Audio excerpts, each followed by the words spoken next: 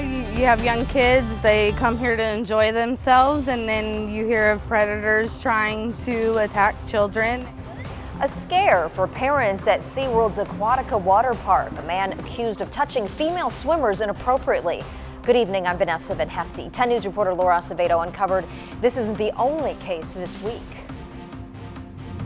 The incident happened here at Aquatica on Thursday. Two girls allegedly grabbed by a stranger while swimming. And late tonight, Aquatica officials confirmed police are looking for a second man for an incident that was posted on Facebook on the same day. You never think it's going to happen where you are. The Desiderio family was wrapping up their Sunday night at Aquatica Water Park when they heard about a man groping girls in the water. They have season passes to the park. Scary. Because, you have young kids, they come here to enjoy themselves, and then you hear of predators trying to attack children. Chula Vista Police arrested 25-year-old Sergio Santos on Thursday after they say he touched two girls who were swimming.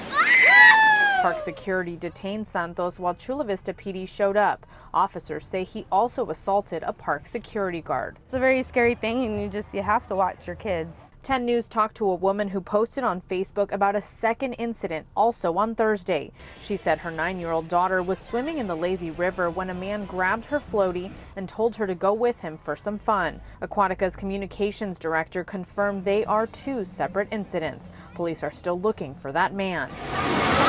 The Desiderio family says they feel safe and always see security throughout the park, but now they'll keep their kids a little closer. Your main goal is to make sure they're safe and they come home every night, and you're just constantly scanning. Aquatica sent 10 News a statement saying the safety of the guests and employees is their top priority. They said they are cooperating with Chula Vista PD. Both men are banned from ever returning to the park. Reporting in Chula Vista, Laura Acevedo, 10 News.